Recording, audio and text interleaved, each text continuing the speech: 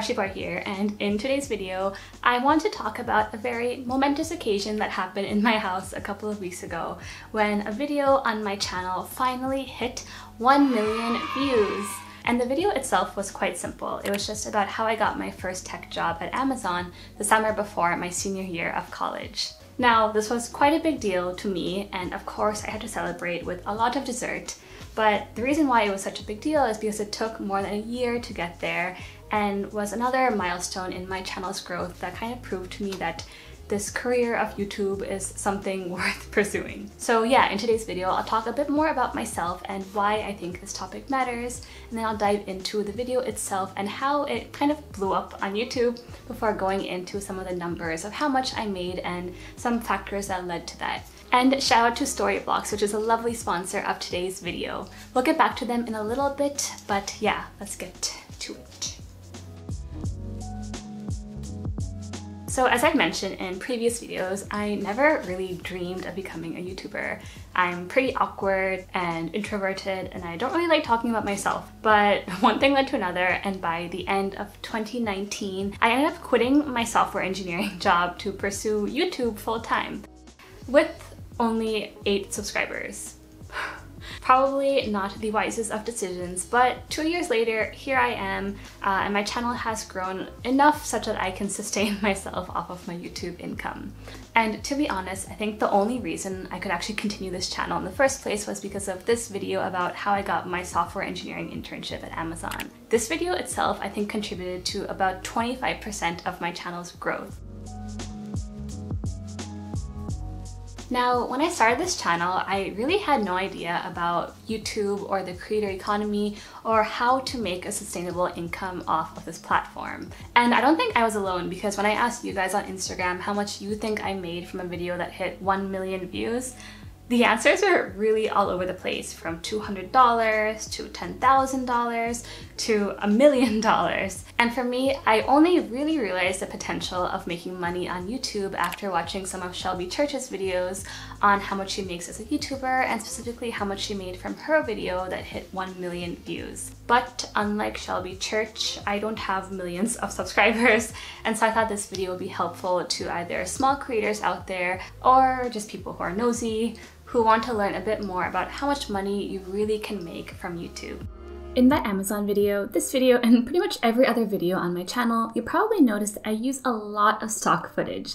And Storyblocks, which happens to be today's lovely sponsor, makes it so much easier for me to tell my story without having to scour the internet for hours to find that perfect clip. Storyblocks helps you bring your stories to life with stock video, music, sound effects, even an easy-to-use online video editor. I also love how Storyblocks is investing in diverse creators to curate stock media that reflects the world today through their Restock initiative.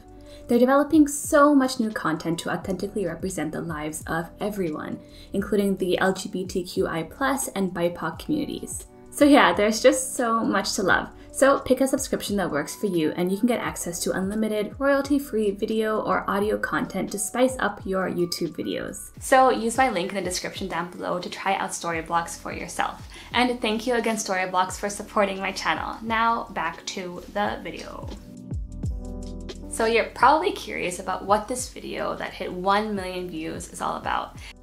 And in this video, I basically talk about how I had switched to CS in the second half of my college career and had one final summer to kind of prove myself and prove that this was a good idea to transition from pre-med to tech.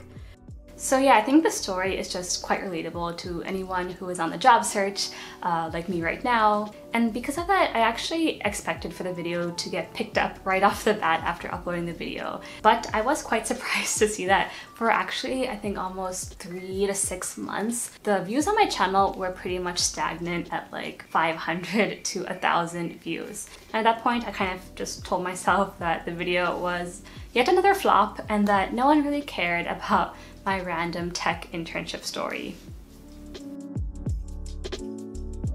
But then, one day in September, I was just scrolling through my YouTube analytics, as I do in my free time, and noticed that I was getting more views on my channel than usual. And I dug into it a little bit more and realized that the Amazon video was slightly getting picked up by the YouTube algorithm. On one hand, I was relieved that it was finally getting noticed, but I was also kind of nervous about whether it would be enough to actually get picked up by the holy algorithm. So I kind of switched up a few things in the title and the tags and thumbnail to optimize the video to be picked up in search and by the algorithm. And I don't know if it was changing the title or other factors completely out of my control, but the video kind of blew up on YouTube. Through the end of 2020, it kept having little bursts of views through September and October, and even this year, there were sudden bursts in views again in May and June of this year.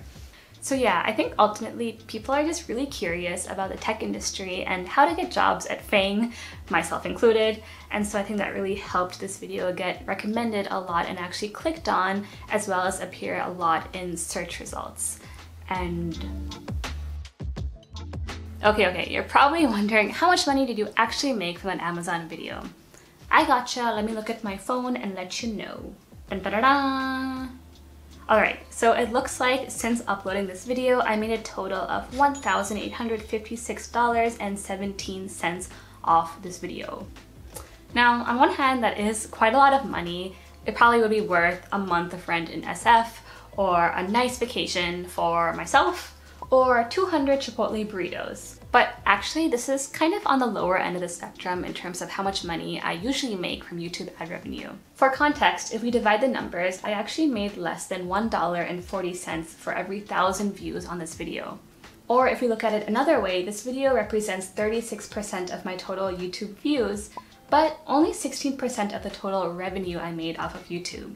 And for comparison, another video that I made about Notion and its security issues made $300 more than this one, despite having only 20% of the views. So yeah, that's actually quite a big difference and something that I wouldn't have expected before starting this channel. So let's dive in a little bit more to some factors that led to these discrepancies.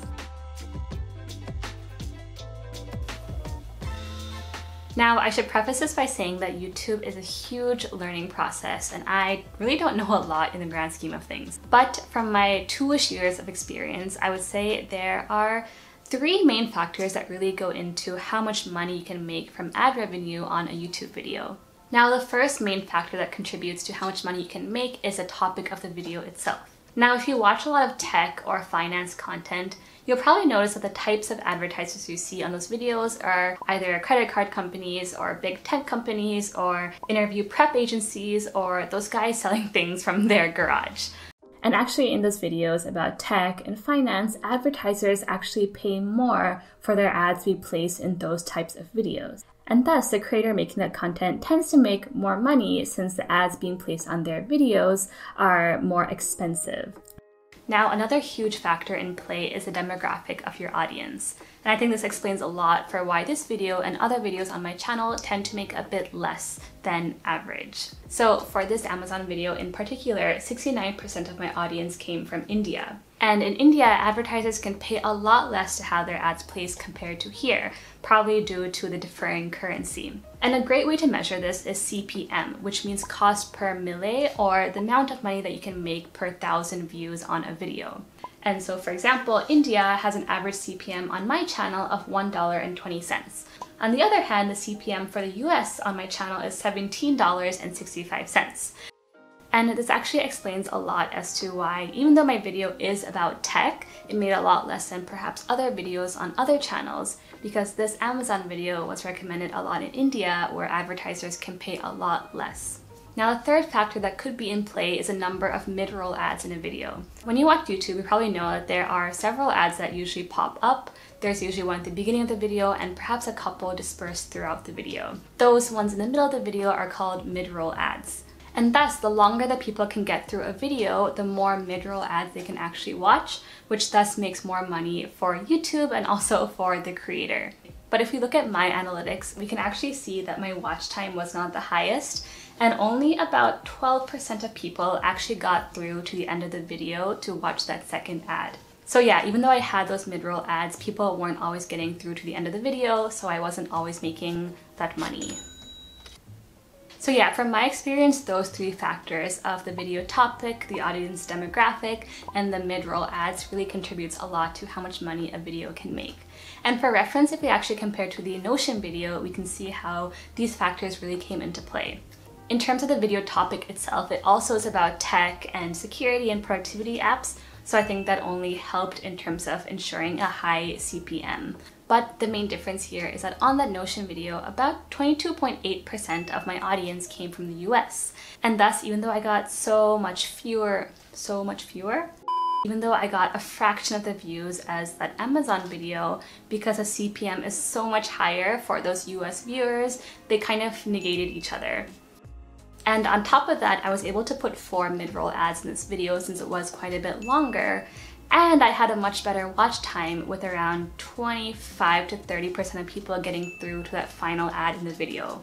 So all of those factors combined basically meant that even though this video got far fewer views than an Amazon one, it was actually able to make a lot more money. So what did I learn?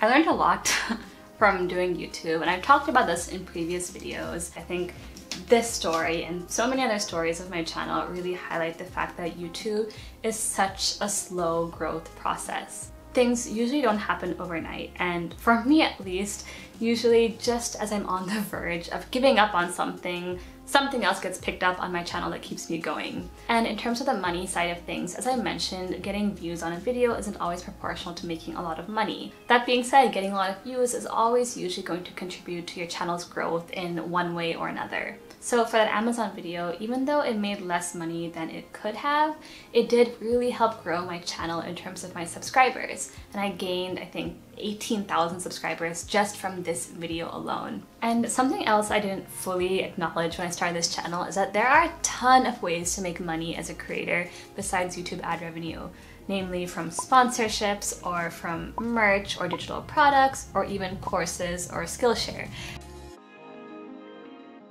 And yeah, that is it for today's video. I hope that you found it helpful and learned something new, whether it's about my sparse income or how to make money as a creator. Regardless, I hope that you liked it, and if you did, please give it a big like and subscribe. Follow me on social media if you want to. Thank you again, Storyblocks, for supporting my channel, and I'll see ya in the next one.